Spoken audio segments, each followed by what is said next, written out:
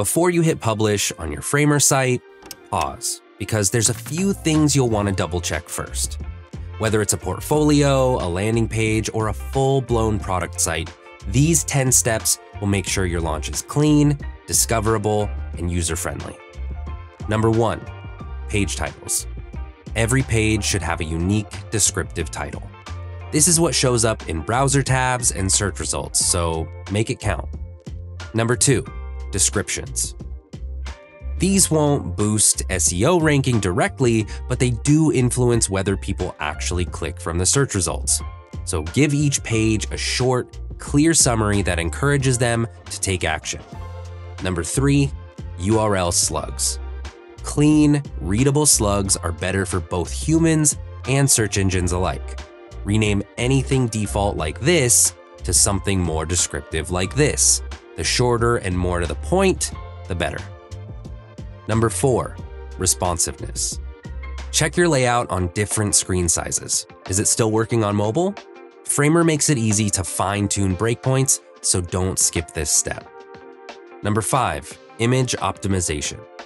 Framer handles scaling and compression for you automatically to keep your site optimized for fast load times, but if you need to, you can manually set image size and even go full lossless from the fill settings. Number 6, Favicon and social previews. Make sure to set your Favicon and social image. It's a small detail that makes a big difference when your site is shared on socials or bookmarked. Number 7, basic accessibility. Add clear, actionable labels to buttons, check color contrast, and make sure everything works with a keyboard. Number 8, global site settings. Framer lets you set fallback titles and descriptions in your site settings. These cover you if you forget to customize a page, so think of it as a safety net. Number 9, redirects. If you're migrating from an old site or restructuring pages, don't forget to set up redirects. You can add custom redirects in Framer's site settings to make sure no links break when you go live. And finally, number 10, SEO Audit. There are plenty of free tools out there to run a quick SEO audit, from browser extensions to full reports.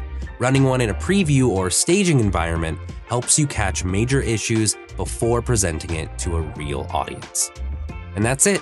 10 quick checks and you're ready to launch with confidence. If you want to go deeper into site performance and SEO best practices, make sure to head to framer.com/academy to check out our full SEO course and our other courses. I'll see you in the next one.